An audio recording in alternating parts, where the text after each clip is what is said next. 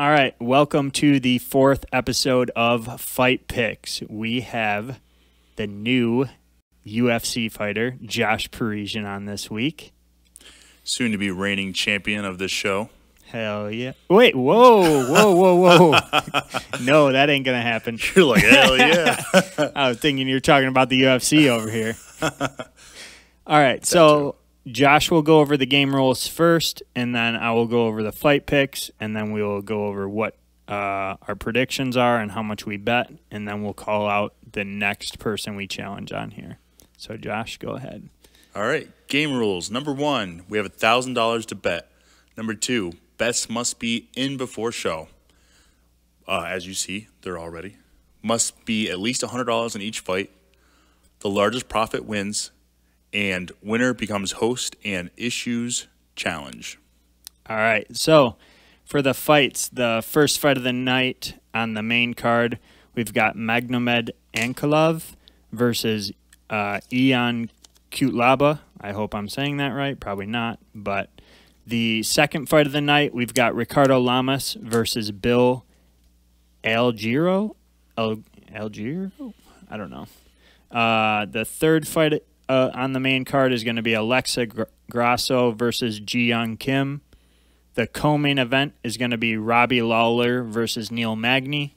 And then we got for the main event, we have Anthony Smith versus Alexander Rakic. So I will go with my first pick of the night, which we're going to start from the bottom. This fight is actually a rematch. They had a very weird stoppage the first time they fought. So we didn't really get to see how the fight would play out.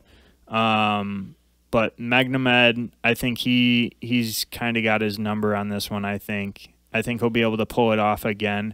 So I went with him, and I bet $100. First off, I like to say that these are very one-sided betting odds. Yeah, they are. None of them are very even.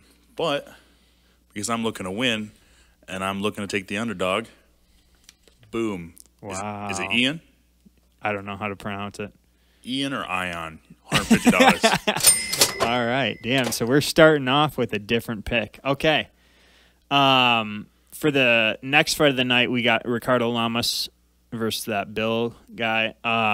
I don't know much about Bill. I do know it's going to be his first UFC fight, and I feel like that's just a super tough matchup for him. Ricardo Lamas has been around forever. He's fought Aldo. He's fought a bunch of super tough dudes, which sure, he's starting to get towards the end of his career, but with that experience and his style, I had to go with him.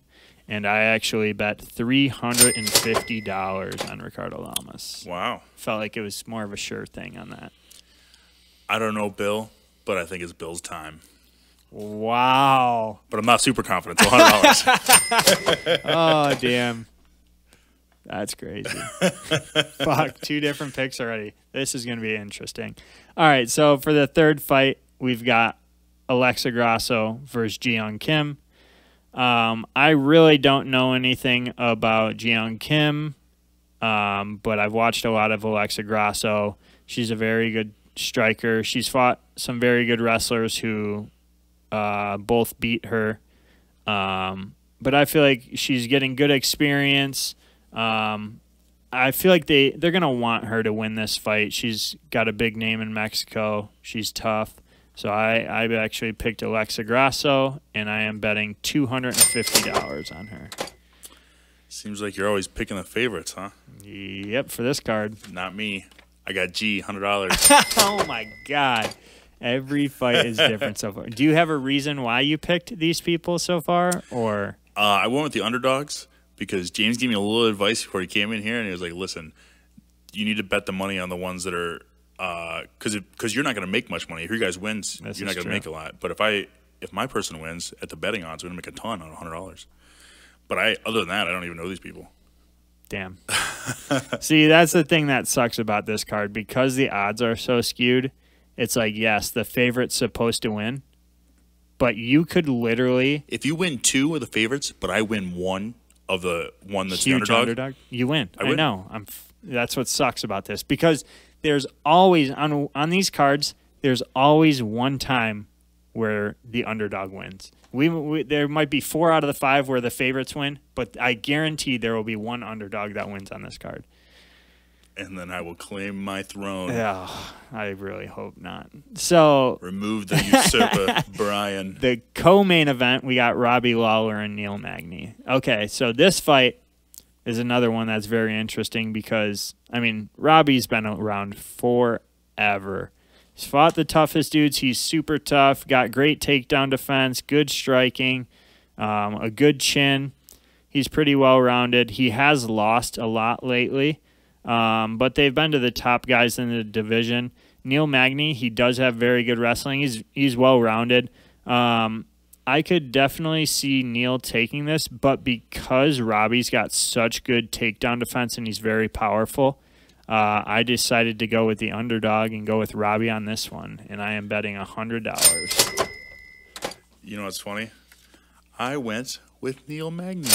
What? I know he's not an underdog, but honestly, I think that he's just so sound. His fundamentals are so I don't know. He's just so sharp and more well-rounded. I feel like I think that he's gonna. How do you see him winning? I think it'll be a decision, honestly. Decision win? Yeah, I was thinking Robbie decision. Yeah, that will be interesting. Okay, let's see if we got this one. All right, so Anthony Smith versus Alexander Rakic. Anthony's another one of those guys who's super experienced. He's fought all the toughest dudes in the division. Alexander's kind of one of those up-and-comers who's got a couple highlight finishes. He's been doing really good in the division. Man, it's a tough call for this one for me. I kind of went back and forth on this one too.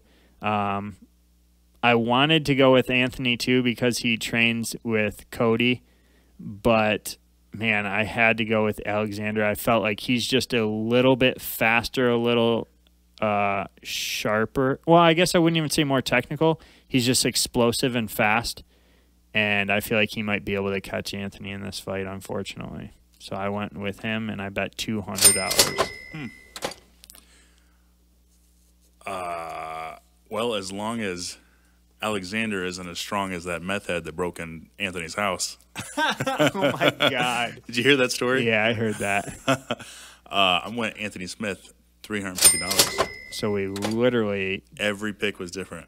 Wow. You're going to make a shitload of money if Anthony wins, too. Yeah. Fuck.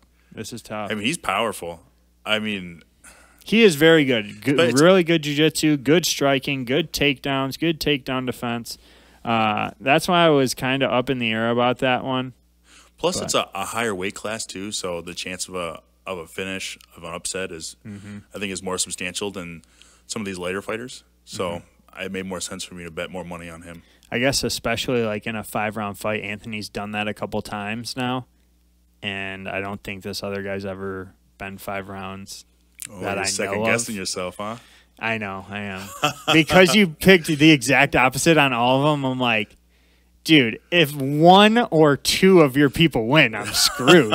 I'm not going to really make shit because most of mine I picked the favorites, except Robbie, which I'll make double. But, I mean, literally all of yours, if one of them wins, you beat me, I think.